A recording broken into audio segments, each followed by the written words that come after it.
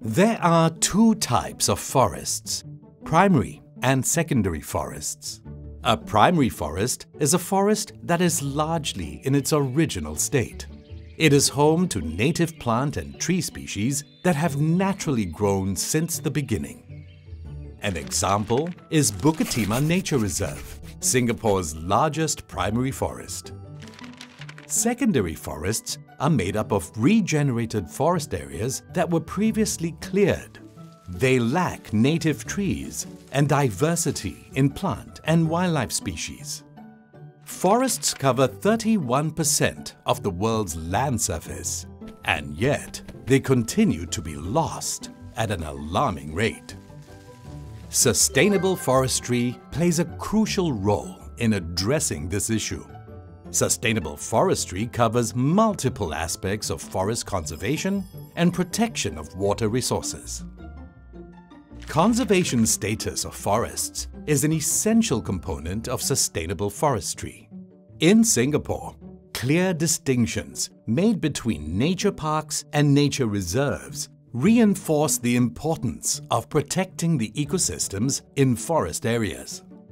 Parks are man-made environments supporting a smaller diversity of species, while nature reserves are native environments that are home to diverse biodiversity. Under the Parks and Trees Act 2006, the status Nature Reserve grants legal protection and ensures the survival of many life forms native to Singapore. Caring for special sites is a crucial step in sustainable forestry. In 2021, NParks announced the Forest Restoration Action Plan, which aims to safeguard and enhance our forests. The Coastal Hill Forest in Labrador Nature Reserve is a rare and unique habitat in Singapore. It is home to plants that flourish on land adjacent to the sea and are tolerant of salt exposure and poor soil conditions.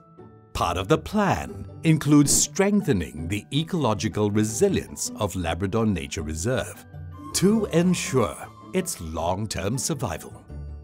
In addition, the restoration of a coastal beech forest in the nature reserve will provide a significant physical and ecological buffer for the coastal hill forest. The Sungei Buloh Wetland Reserve is a protected forest reserve in Singapore. It serves as a crucial stopover point for migratory birds. It is critical to ensure the long-term survival of this unique reserve, so that migratory and residential bird species can always find a home. A healthy forest also yields many benefits, such as attracting a variety of wild pollinators that enrich Singapore's ecosystem. It is critical to protect and conserve our native biodiversity by promoting sustainable forestry. Through sustainable forestry, future generations can enjoy its benefits, and our native biodiversity can stand the test of time.